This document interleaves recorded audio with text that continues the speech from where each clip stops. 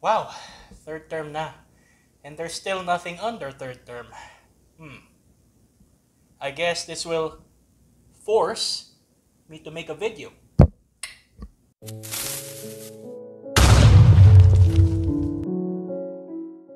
Good day everyone, so this is Mr. Arias, and as my pun suggested, we will discuss forces today. So forces are something that push or pull an object.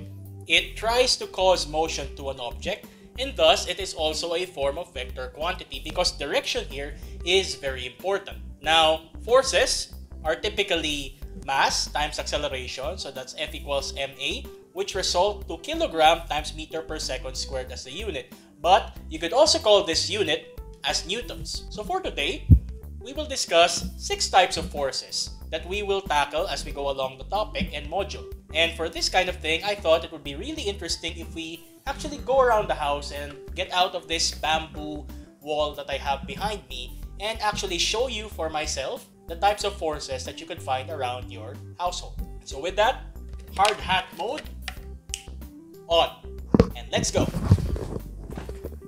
So the first type of force that we've already encountered before would be gravity. You've seen this in free fall, you've seen this in projectiles, and so on. And I'm sure that you are familiar with the representation of gravity as an apple, but one way that you encounter gravity every day would be, for example, when you go to a shower, which I hope you do when you're at home. And turn on the faucet, and there you go, you have gravity of the water flowing down. Now, force due to gravity is also known as weight. So that is why we have something like the weighing scale. Actually, contrary to popular belief, this doesn't measure mass directly. Instead, it gets the force due to gravity and then divides it by the gravitational constant of 9.8 meter per second squared at Earth. So that is why force due to gravity is equal to mass times your gravitational constant of 9.8 meter per second squared to get the actual force.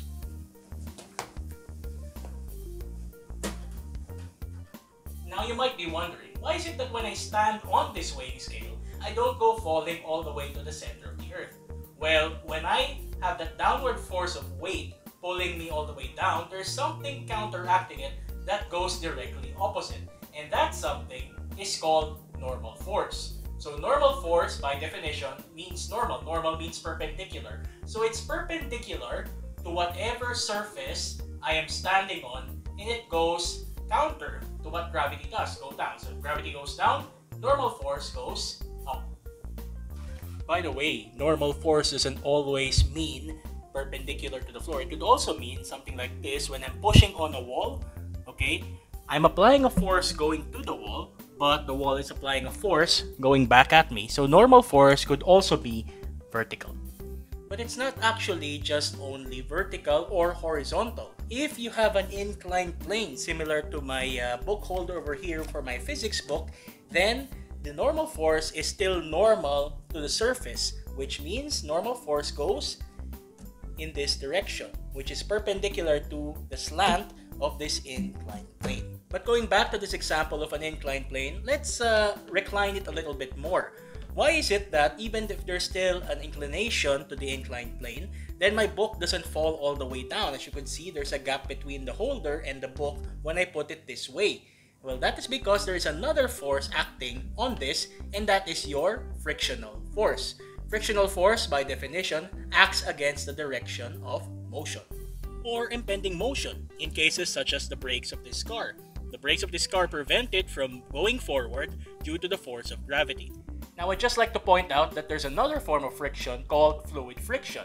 This is a special type of friction that deals with fluid particles such as gas or liquid.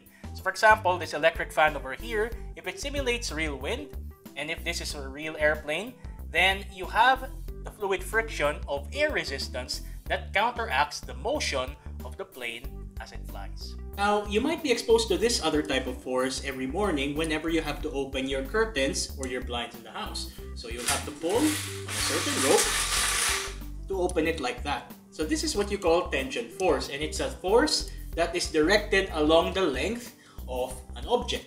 So samples of it are, as I said, curtains. Or even when you decide to work out every morning for your morning exercise, this is tension force in the muscles. Now for this next force, I find myself having to put on my hard hat again because we are going to do something a little bit more dangerous. And this type of force is called your electrical force. So obviously the most common example that you would find would be your circuit breaker, which definitely controls the circuits in your own house. But actually, there's another form of electric force that you might not even expect, and that is chemicals. So chemical bonds that you have are actually forms of electrical forces due to the attraction between molecules. So whenever you have chemicals at home, like when you're, for example, you are dishwashing and cleaning up some plates at home, this is electrical force in action as well through the chemical bonds. And finally, we have one more type of force, and that is your magnetic force. So this force is something that is displayed between two objects that have magnetic properties. So one of which, for example, would be your fridge. Because aside from the fact that it's a big hunk of metal, you can actually use this to attach magnets into to remind your mom of saying, please buy me M&Ms when you go to the next grocery. But it's not just permanent magnets after all, because you also have induced magnets, such as one induced by electromagnetism. One example of which would be your electric fans, because these fans over here, they're powered by motors, okay? And these motors, when they spin, when electric current passes through the motor, this is what causes it to spin due to the presence of a magnetic field. So there you go. I hope you now know the 6 types of forces that we will be discussing this year. Gravity, normal force, friction, tension, electrical force, and your magnetic force. So what are we going to do now with these types of forces? We will now be able to interpret something called free body diagrams, which will give us an indication of which directions the forces are actually going to. Once we've determined which directions each force will go into, we could then go into our calculations using Newton's law and the equilibrium equations, which we will discuss later in this module. So thank you all for watching, and always remember, may the force be with you. Bye guys!